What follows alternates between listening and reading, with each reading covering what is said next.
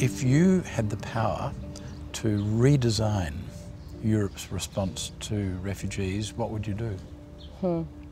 I think, well, first I would make sure that people have access to a fair and timely asylum procedure. I think this is really like the basic.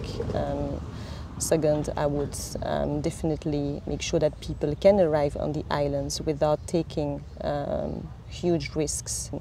To have, you know, a safe way for people to access Europe and to ask for asylum. And third, I think also the living condition. I would make sure that, you know, 65,000 people is not that much in Greece today. So you have refugee camps in many other countries that are much bigger than that. And I think that, yeah, Greece and the EU should be able to provide decent living conditions for those people.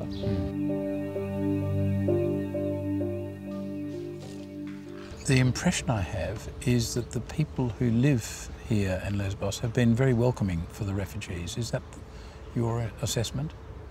I think generally yes. This is what we can see. Generally the people have been quite welcoming, trying to help the refugees and so on. So you have the public in Lesbos who are responding generously to the arrival of, say, 500 or 1,000 people a month, and yet the island is quite poor, it seems.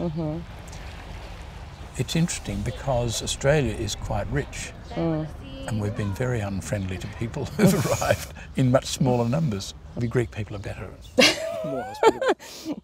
Yeah, I cannot say that, but yeah, it's true that so far we have seen a quite good reception of the host communities. Recently there's been an agreement made between the European Union and Turkey to send people back to Turkey if possible. And of course, behind us here we can see the Turkish coastline, it's that close. So how is that arrangement working out as you see it? Before this agreement, Greece was mainly a transit country. Yeah, so you had hundreds of thousands of people transiting and then going through the Balkan route, the Eastern Balkan route to Europe. First they closed the border with Macedonia, Fyrom, and the Balkan route was closed. And second, they signed this agreement with Turkey, which basically is blocking people to enter. And so this means that if you close it in the north and you close it here, you have in the middle about 65,000 people stuck in Greece. With this agreement, what the EU says, we did this to save people from a dangerous journey, and so this agreement is actually a good thing because thanks to this agreement we have saved a lot of lives.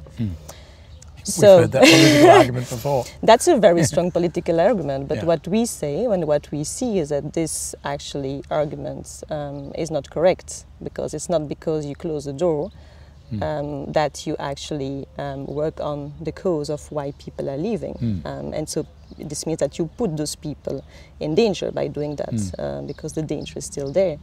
Of course, the other problem with it is Turkey has not signed the Refugees Convention. There's nothing to stop Turkey from sending people back to Syria. Correct. And the idea of the Refugees Convention was to share the burden, instead of having countries immediately around the trouble spot take all the burden. What are the countries around the trouble spot? Well, it's Turkey, Jordan and Lebanon. They're all taking many hundreds of thousands of Syrian refugees, while the rest of the world says, don't come here.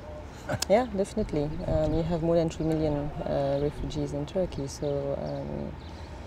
so yeah, we don't think it's an agreement, let's say, that is actually saving a life. Actually, it's the contrary. It puts people in danger, and it's generated lots of protection issues for lots of people. You have sought to illegally enter Australia by boat.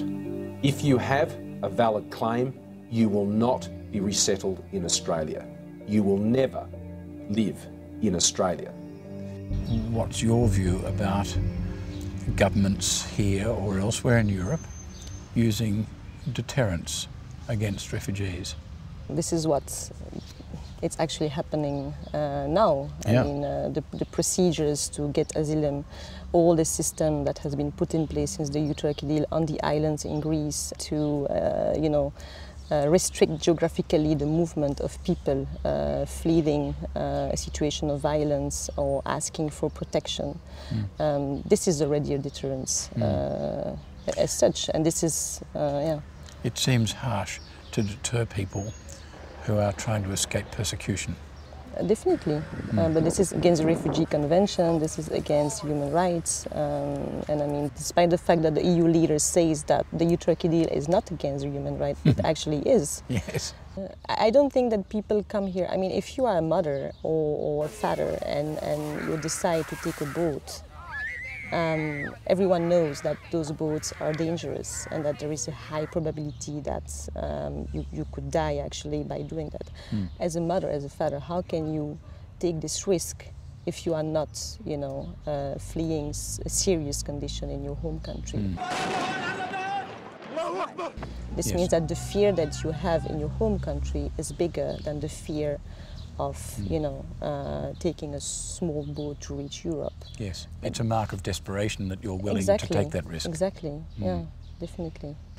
As a number of people have said to us, these are human beings who need help. You don't deter them from seeking help, surely. No, definitely, and this is the right of anybody to have access to a fair asylum process, to have access to protection, to have access to living condition. To have access to the possibility of hope for your own future. Of course.